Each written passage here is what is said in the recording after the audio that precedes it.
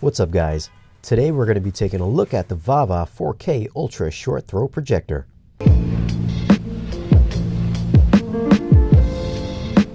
Just a little backstory. This projector started off its life as an Indiegogo project. Well, they've reached their goal, and now you can purchase this officially on Amazon for $2,800 at the time of this video. It is an ultra short throw projector, so you can place it inches away from your screen or your wall and get an image anywhere from 80 to 150 inches. Now, before we get it set up, if it's your first time on the channel and love audio and video gear, then tap the subscribe button for new weekly videos. Unboxing it, we get the user guide, a cleaning cloth, power cord, 2 batteries, and the remote control.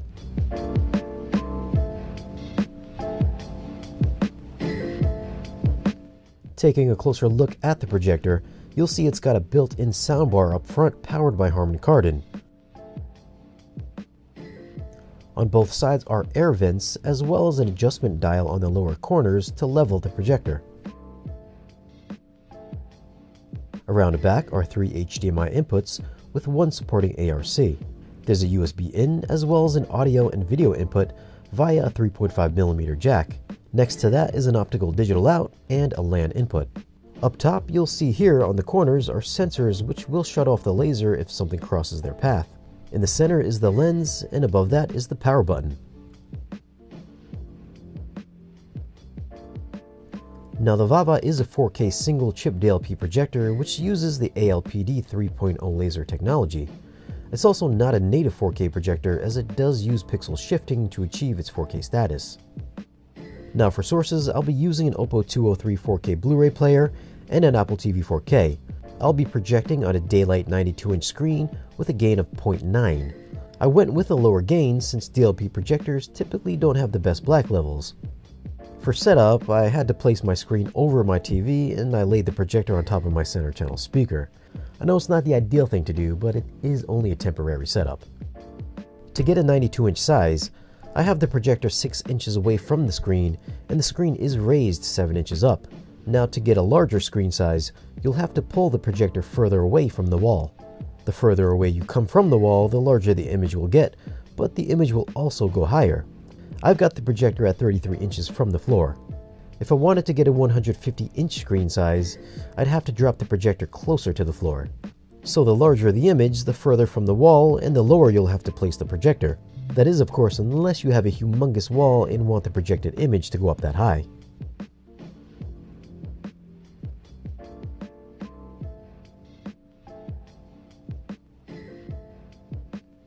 Okay, once the screen is set up, just hit the power button and you'll have to pair the remote.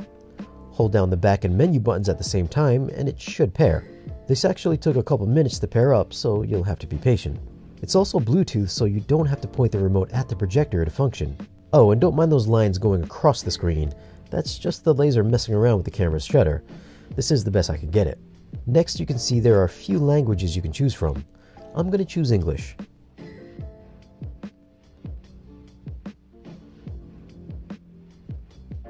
Here's the network setup.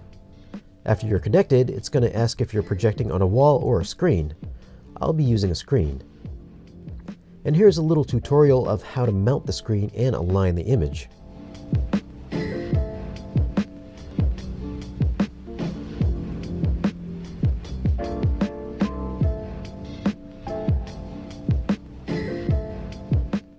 Alright, first thing we're going to do is update the firmware. I've already downloaded the newest one from their site, so we're going to update it through the USB, which is under General. Just place the USB in the back and select the file.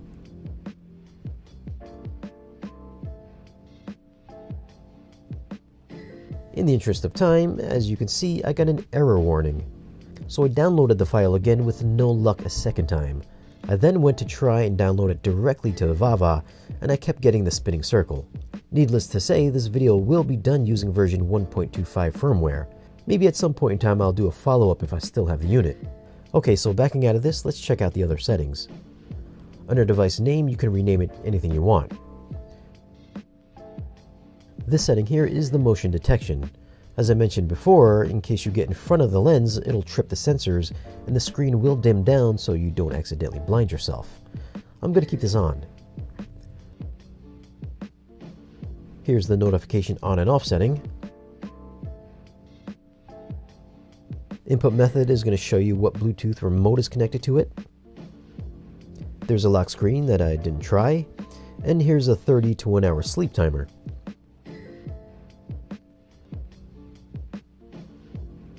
Here's the time format in either 12 or 24 hours, language selection once again, and the About page. This does have 32 gigs of storage, and if you couldn't tell, it's running some version of Android. And that's it for general. Here's the source selection, 3 HDMIs and an AV. Now let's check out the display settings. For brightness, you have standard and high. You probably can't tell in the video, but the image does get slightly brighter on high. And if you haven't already noticed, there is a little hotspot right above the lens. If you pull away further from the screen, then you won't get this issue. This right here is on a 120-inch screen, and it's not there, so just keep this in mind for your choice of screen size. Alright, under image parameters, you get a few sliders here. Or if you want, you can use the presets. They're standard, theater, colorful, sport, and custom. For keystone correction, you have either 4-point, which is the 4 corners, or 8-point adjustments. For the purpose of this demo, I've overshot my image onto the bottom black border right here. If you want to fix that, just click on that point and you can move things up. Now you never want to use digital keystone because you're basically digitally moving the image around. Your light spill is still going to be there, which means you'll have wasted pixels you're not going to be using. So ideally, you want to get the projector perfectly squared with the screen. You can use the adjustable feet on the bottom by moving the dials, and you can also tilt the projector till it's perfect. Since mine is on my center channel, I had to stick something underneath the speaker to get it all even. Next, let's take a look at the focus uniformity. You'll have to tap either left or right in the remote control till everything looks sharp. If we take a closer look at the bottom left corner, you can see there's a little green here, which I believe is a little chromatic aberration. I could never dial this out. This is the best that I got it. If I got focus at a good level on the bottom, then the top would be totally off. I found that the best compromise is to focus the top and let the bottom be slightly off. You can kind of see the green edges around these yellow boxes here as well. I mean, this isn't a super high-end projector, so it's not going to have flawless optics. To be fair though, you won't notice any of this while watching videos.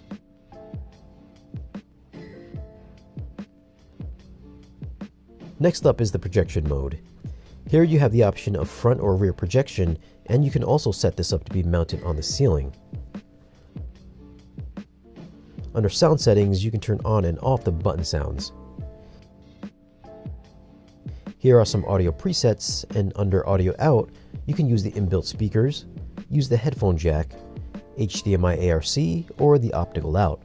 I'm just going to stick with the inbuilt speaker. Under Bluetooth, you can also output to some Bluetooth headphones or some Bluetooth speakers. I didn't have anything available, so I couldn't try this out.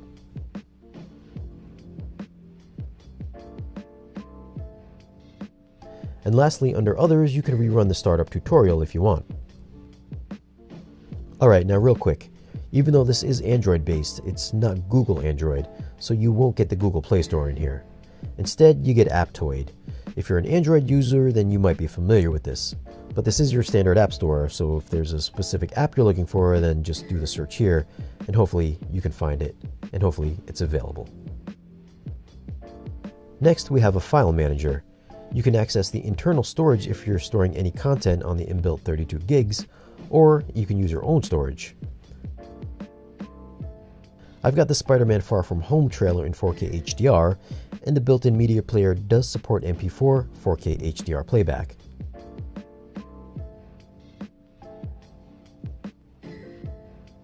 If you hold down the menu button, it'll bring up some options.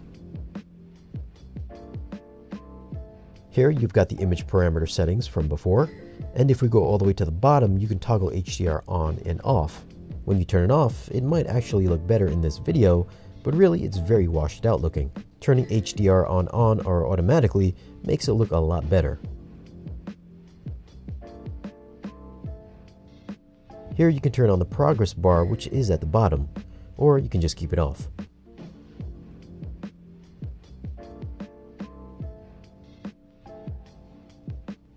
For playback mode, you can repeat all the files on your USB or loop a single file. This could be useful for presentations. Under audio effects, we can test out the soundbar. The speaker sounds pretty good. Now if you listen carefully, you can hear how loud the fan is.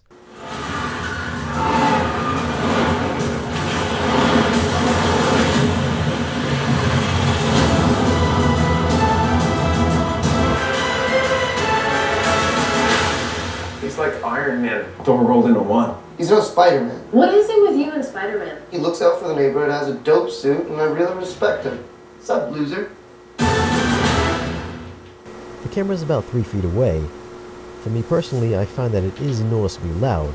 If your room is warm or gets a bit hot, then the fan kicks into high gear and it gets even louder. So you have to keep that in mind as well. Okay, now let's check out some shots here. This is a shot from the movie Sully on the Apple TV. The black levels are okay, but if you look at the black bars on the top and on the bottom, they are kind of grayish. Also, have a look at the big fireball right here. It's bright but lacking any highlight detail. If we hit the menu, you can see there's all kinds of different shades here. So we're going to have to drop the brightness down till we get a good compromise. We're at 60 right now, so let's try 50. And it still looks all blown out.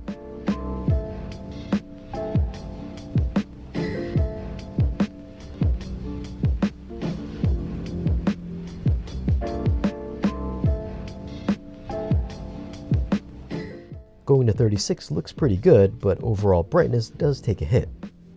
The outside scene right here just looks way too dim.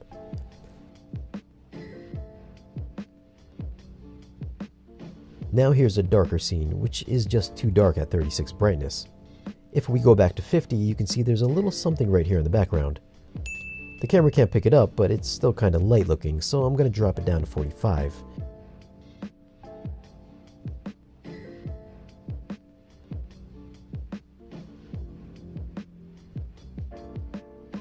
And that looks decent. I can still make out that little thing back there. You can't see it in the video, but trust me, it's there. The skies are now a lot brighter than before.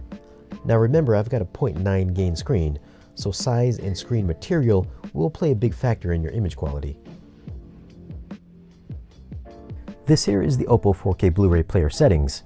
If you're watching a movie, everything plays fine with a 10-bit color depth. If you send 12-bit to the VAVA, then you'll end up with a pink flashing screen. So be sure you're outputting at 10 or 8 bits. Next thing I noticed is that you want to keep it at 422 or 420 color space. As you can see, the skies have a smooth gradation. If I switch over to 444, you'll end up with a huge amount of banding, so you don't want to send it 444. At 422, everything looks great.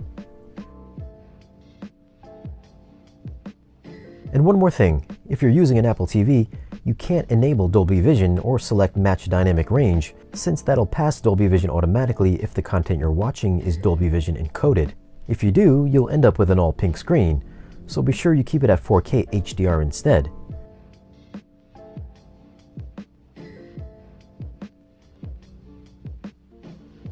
The same applies to 4K Blu-ray playback. Be sure you disable Dolby Vision on your player or else you'll have the same problem. The VAVA just doesn't like Dolby Vision. Maybe a future firmware update will address this issue.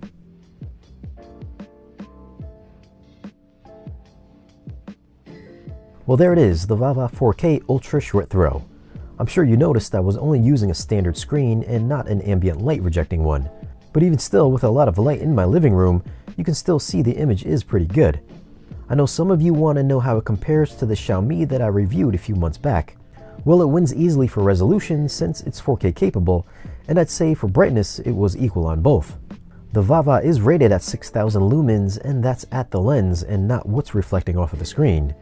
It's still really bright even with the lights on, so for the extra spare change I'd just go with the VAVA.